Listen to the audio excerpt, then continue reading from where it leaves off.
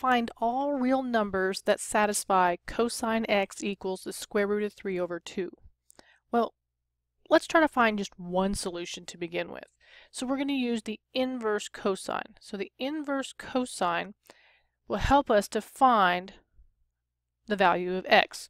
So remember, I'm going to take that of the square root of 3 over 2. So what is that? What is the inverse cosine of the square root of 3 over 2? Well, that's going to be the angle pi over 6. So remember, it's the same thing as saying the cosine of what angle is the square root of 3 over 2. Now, some information that you're going to have to remember, probably from a long time ago or maybe as a refresher within the chapter that you're currently in, is we need to know what is the period for cosine. So the cosine period is 2 pi. And if you don't recall that, please make sure you do brush up on that.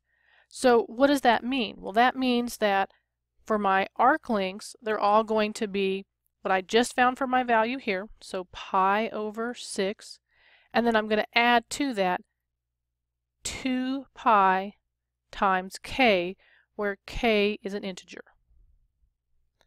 So we need to find another solution, correct? So where is another solution?